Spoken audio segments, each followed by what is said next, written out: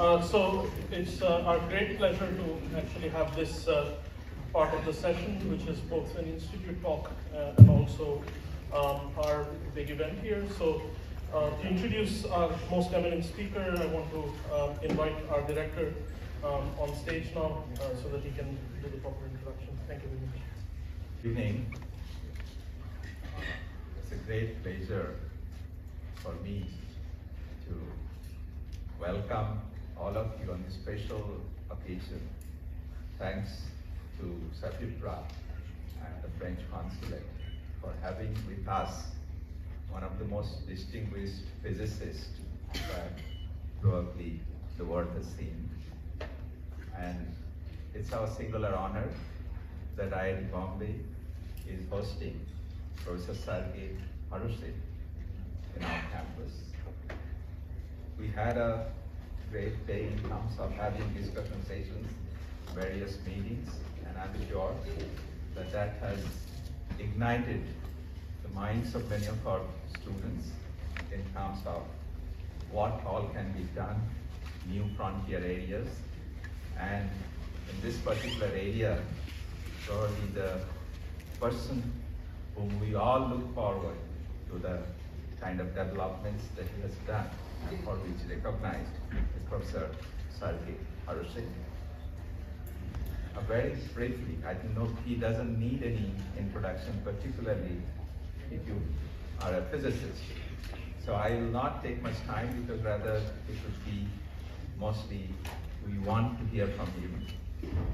So let me introduce that Professor Serge Haroche was awarded the Nobel Prize in Physics in 2012 for developing groundbreaking methods that enable measurement and manipulation of individual quantum systems.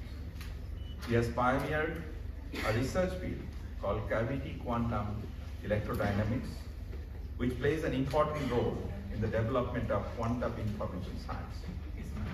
He is an emeritus professor at the Collège de France in Paris and a member of the French Academy of Sciences. But what is very interesting is that this is not his first visit to our campus.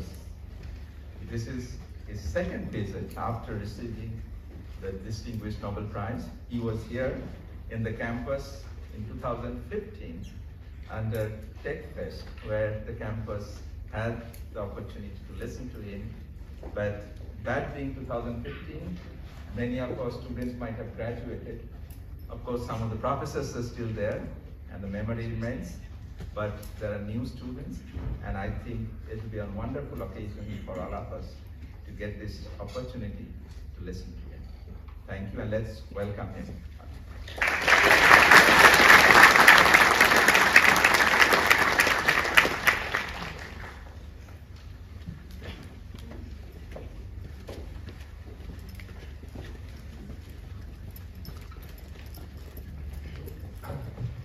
Thank you very much for your kind welcome.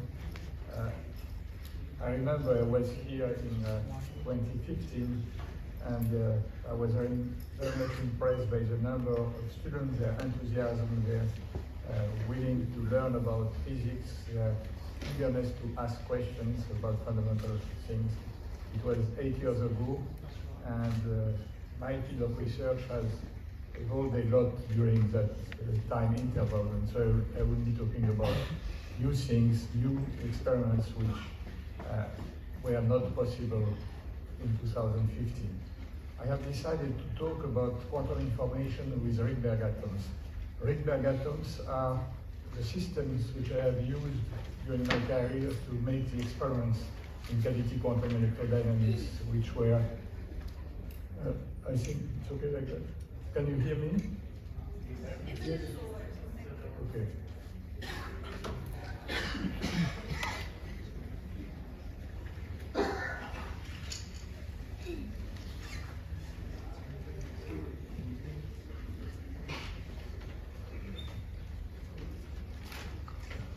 So Rydberg atoms are very special atoms which have exaggerated properties. These are atoms in which one electron has been excited to a very large orbit, and so it is very weakly bound, and it means that this atom is sensitive to very small perturbations.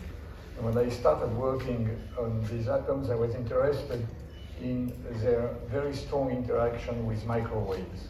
And this gave rise to the experiments which were called cavity quantum electrodynamics, studying the interaction of these huge atoms with microwave photons in cavities. Since then, a new field has been developed in which one takes advantage of the very strong interaction of Rydberg atoms between themselves, strong Rydberg interaction, which has also led to very interesting experiments in the field of quantum information, quantum science. And it has now become a very active field of research in quantum information science. So we talk about these two areas, brief relation, and one can just use them in order to measure things with a precision, with a sensitivity which is much higher than what we could do previously. I give you here two examples.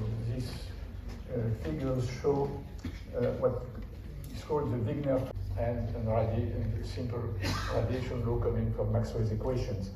This circular atom has an orbit with radius scales as n squared, so it increases very fast with the principal quantum number.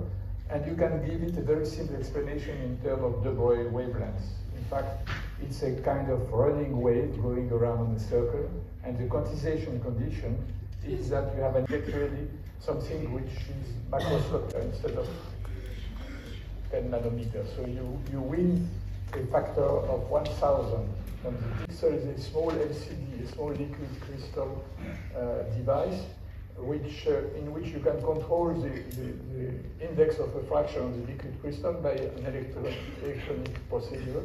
And so each pixel can induce it. It costs a lot of money, but if you want to speed up your research, instead of doing that, which will take you 2 or 3 years at least to achieve, you can just buy this. And this is, I do this kind of advertisement for free. I don't get any money from Pascal, but I think it's the use of this startup is just to provide devices which can be used for science by researchers doing basic science. So with this system, you can simulate what is called the Ising model of condensed matter physics. You have atoms at each side, and these atoms have two relevant energy levels, the ground state and the Rydberg state. The ground state can be considered a spin down, the excited state is spin down, and so on. And we can start to do very beautiful and I think very interesting experiments exploring quantum phases, quantum complexity.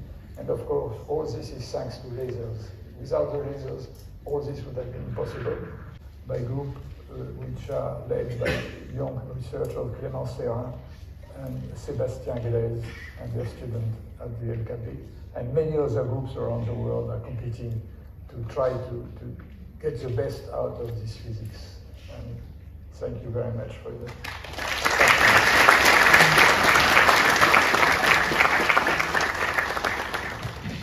Okay, thank you very much for that excellent, wonderful talk.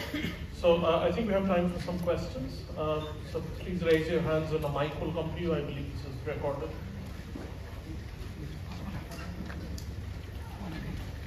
But yeah, please, Naveen, over there. Yes, I have a question. Why is the lifetime of Rydberg state so large? Why isn't there spontaneous emission? Because the spontaneous emission rate is proportional to the square of the acceleration of the classical, it's a classical process, proportional to the square of the acceleration of the electron.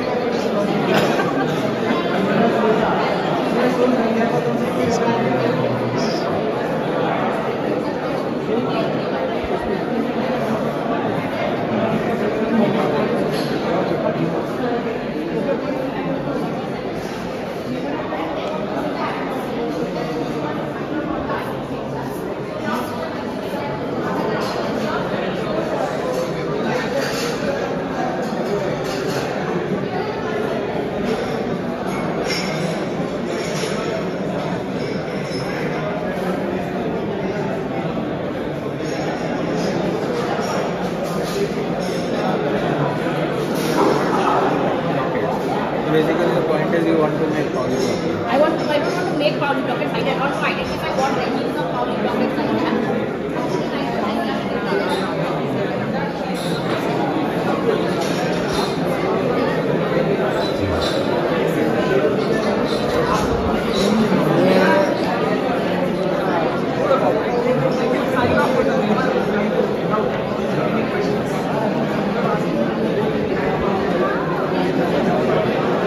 Looks like you are doing your job.